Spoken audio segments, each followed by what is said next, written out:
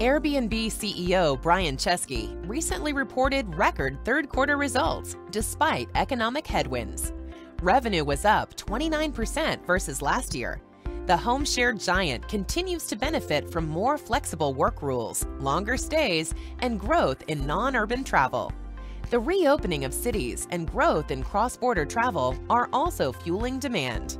Airbnb's cross-border room nights were up 60% versus last year, while urban bookings grew 30%. Greater demand for home sharing is driving greater supply as more properties list on the platform. And Chesky says that the current macroeconomic uncertainty also has people interested in earning extra income through hosting. Take a listen as Airbnb discusses their latest results and the outlook for the remainder of the year.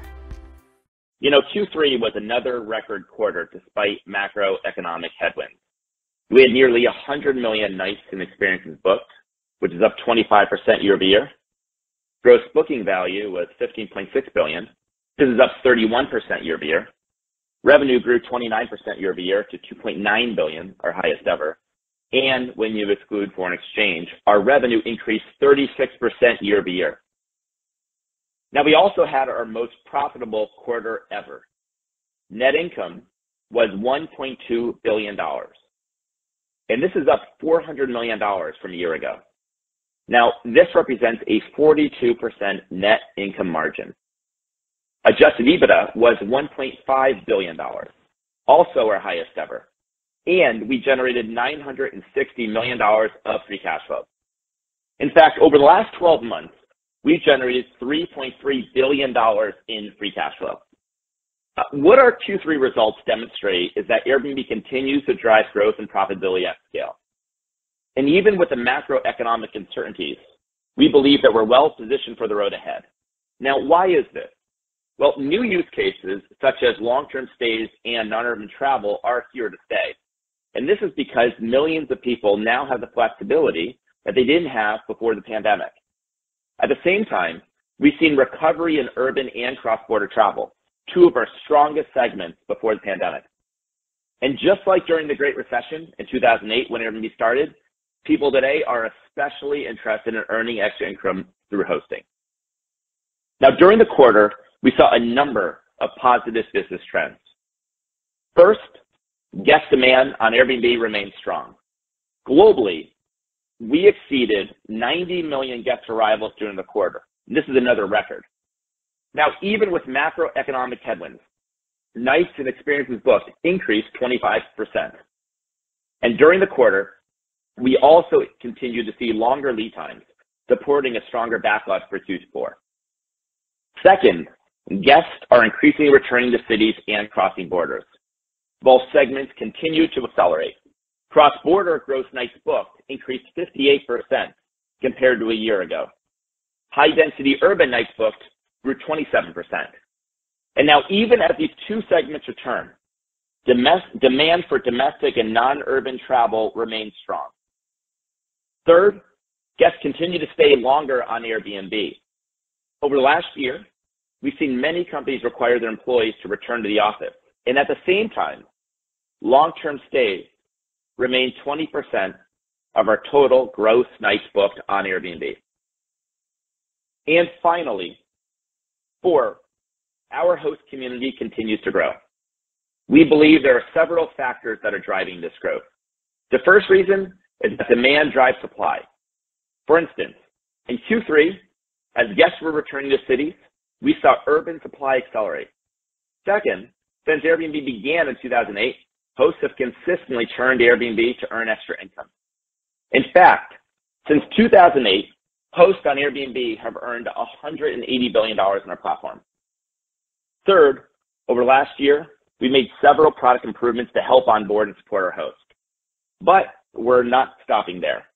On November 16th, we're going to introduce an all-new, super easy way for millions of people to turn to Airbnb their homes as part of our winter release. We're also delivering a major upgrade to AirCover that provides even more top-to-bottom protection for every host. Now, with these upgrades and more, we aim to unlock the next generation of hosts and improve the experience for more than 4 million people that are already hosting. So just to recap, we had a record Q3. Nights and experiences booked were our highest Q3 ever. Revenue and adjusted EBITDA were record highs. Free cash flow was $960 million. And in the last 12 months, we've generated $3.3 billion in free cash flow. And we'll take our first question from Lloyd Walmsley at UBS.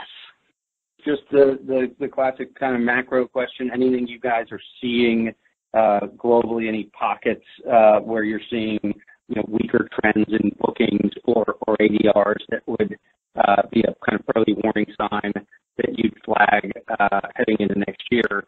So, one of the things that we've seen is despite a lot of consumers pulling back on spending, the one area that I haven't seen them pull back on as much is travel. And in particular, like travel where you can go and see your friends, see your family, more inspirational type of travel. In other words, meaningful travel, not just mass travel.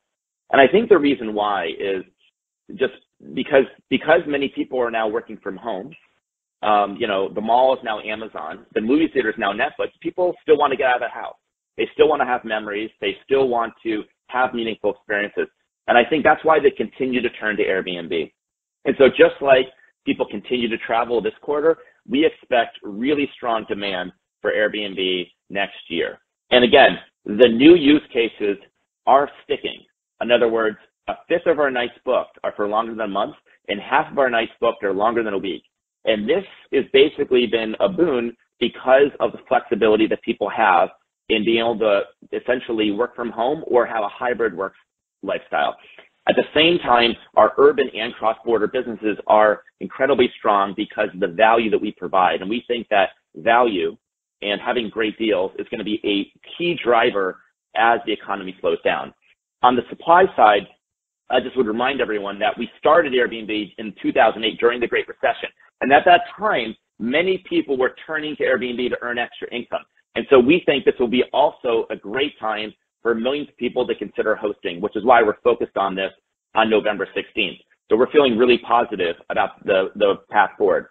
With regards to experiences, to answer your question very simply, the great thing about experiences, we don't have to have very much incremental investment to make this work. It's really just a matter of incorporating experiences more into our existing marketing, incorporating experiences more into our existing products.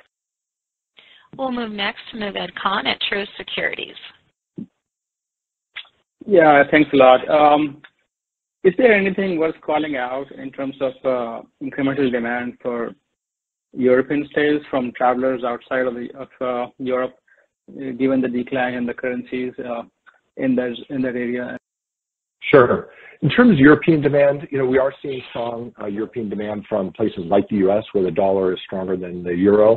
It's not a material part of the business, so it's hard to see it impact the overall materiality given just the size of our business being in 220 countries and regions around the world. And conversely, European travelers are going to be maybe less likely to come, say, to the U.S. where the U.S. dollar is so strong. So there's some offset in there. Overall, the impact of foreign exchange isn't as large on the business because of the regional impacts. More people kind of travel either domestically or within their own regions. We'll take our next question from Brian Fitzgerald at Wells Fargo. Thanks, guys. I think you'll have more to say about supply with the upcoming winter release, but just wondering if you could talk about what you see as continuing pain points for hosts. Brian, maybe you just talked to that a little bit. And maybe also structural drivers around supply like local regulations and zoning. Thanks. Yeah. So let me dive into this because this is a pretty important topic. Just to zoom out, we have a global network where demand drives supply, and that means that where we see our highest growth of bookings is also typically where we see our highest growth of supply. And just to give you an example, this past quarter, approximately 35% of our new available hosts had started as guests. So this is a really strong network where guests become hosts, and hosts, as they get more bookings, they tend to tell their friends about it, and then we get more supply that way. And so this is, I think, one of the things that's really, really important. But beyond that, obviously, we want to be very aggressive about recruiting more hosts to Airbnb because this is a great time. And because of the softening economy, we think increasingly now more than ever before, people are interested in putting their homes on Airbnb to make supplemental income. So to answer your question, what are the pain points? I would highlight two. As we've talked to people that are considering hosting, they've told us two things. The first thing they said is that they want it to be easier to get started. They need help getting started becoming a host. The second thing is they're a little nervous about having strangers in their house. And so we have tackled both of these. On November 16th, as part of our winter release, number one, we're going to unveil an all-new, super easy way for millions of people to put their home on Airbnb. I'm pretty excited about this. We've been working on this for quite a while. Second, to make people feel comfortable about having other people in their homes, which will unlock a lot more everyday people putting their real homes on Airbnb, we are going to be providing some huge upgrades and improvements to air cover for hosts. If we do these two things, I think we're going to help unlock significantly greater amounts of supply, which is already on top of the momentum that we have and we've seen in Q3. Maybe the final thing I'll just say is, in addition to adding more supply in Airbnb, the holy grail is pointing demand to where we have supply, because on no night globally on Airbnb are we ever close to 100% occupied. It's just a matter of pointing demand to where we have supply. And this is the whole theory around Airbnb categories, that instead of hoping people type in the place you have available supply in a search box, you can then come and have more of a browse experience where we highlight homes that are available. So this is our holistic strategy. As far as pain points, as far as like from a regulatory standpoint, I mean, one of the things we've seen is a redistribution away from very large cities, kind of to everywhere. And a lot of cities and a lot of local communities have been actually reaching out to us because they can see the economic opportunity we provide. So we're working really, really closely with these markets. But we're feeling very optimistic about our supply for 2023. Awesome. Yeah, Thanks, Brian. double-click on it. Well, No, go ahead. let me just double-click on a couple of Brian's points, because I think they're really important. You know, because of these partnerships that we've had with local governments, and especially on tax collection, you know, we've delivered more than $6 billion in tourism-related taxes to local governments. I mean, this is a material amount of money. And collecting and remitting taxes, we do it in over 30,000 jurisdictions around the globe. And I think, you know, in terms of like zoning regulations, we believe that the, you know, reasonable regulation actually normalizes hosting. And when you normalize hosting, it can really be a foundation for future growth. So we actually think that you do this in a reasonable way, and it'll actually be a tailwind to growth in the future. We'll go next to Bernie McTernan at Needham & Company. Great. Thank you for taking the question. Realize that you guys are saying you're not seeing any negative impact yet from the macro on the consumer, but as you think about different scenarios playing out and the potential impact of a recessionary environment, is there any cohort or demographic data that you see from your consumers that makes you think Airbnb could be more resilient than broader travel? I mean, I could answer at a high level, and Dave, you can go in. I mean, Bernie, it's a great question. One of the things we noticed during the pandemic, one of the lessons of the pandemic, is I think Airbnb is the most adaptable business model in all of travel. And the reason why is we're not just a European business. We're not just a North American business. We are a truly global business. We're in 100,000 cities all over the world. We're not just a vacation rental business. We're also an urban business, also a cross-border business. We're not just a family business. We're also popular with millennials, Gen Z, and retirees, and nearly every type of price point. So I think that however travel demand changes, we'll be able to adapt. And that's one of the great things about our model. You know, it's a global network. Guests become hosts. Most hosts are regular people that tell their friends about Airbnb, which is why when a market occupancy increases, it tends to in itself create more supply. So these are some of the reasons why we feel very, very excited about our ability to continue to adapt given this challenging macroeconomic environment. Dave, I don't know if you want to add anything to it. Yeah, if I double click, I mean, it's just the great value that we provide, right? That people can pick anything from, you know, we're from budget to luxe. And if a person has a certain kind of budget constraint, they can choose to maybe get a slightly smaller place or a place with fewer amenities. You know, maybe they're a little further out. Like they can adjust the type of home they want based on their budget. And I think Airbnb has such a diversity of offerings that enables them to do it uniquely with us, which is very different than the flexibility they might have in hotels. We'll go next to Stephen Ju at Credit Suisse. you guys took off the China supply, but maintained your outbound business. It's probably a little bit too early to tell, and there probably isn't a lot of outbound happening as of yet. But is there anything we should worry about from a customer acquisition funnel or retention standpoint? Because the Airbnb use case for, I guess, the Chinese traveler is going to get reduced to, I guess, international only versus what was previously domestic plus international. Thanks. Yes, Stephen. I mean, the crown jewel of our China business was always, and we thought always was going to be, the China outbound business.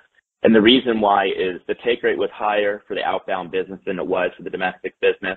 The inventory is more unique. There's less competition, and the average daily rate is a lot higher. So the outbound business was always the prize part of our business, and that's what we're focused on. Now, as you know, not a lot of people are leaving the country right now, but we want to be prepared for when they do, and they eventually will, of course.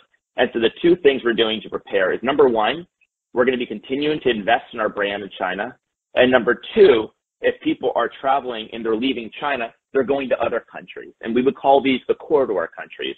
And the primary place they're first probably going to go is intra-region.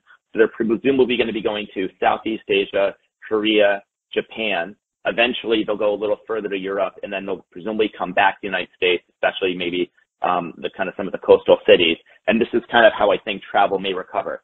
And so what we need to do is make sure we have enough supply in these corridors and continue to invest in our brand in China. And I think by only having an outbound business, we can actually focus all of our investment just on that, and it actually makes it a lot more cost-effective, a lot more efficient. And one thing I've learned is the more focused we are, the more likely we are to achieve our results. So that's what we're feeling. We're actually feeling really confident about the prospects for China. It's just going to be a longer payoff than, because of the fact that not a lot of people are leaving the country and traveling right now.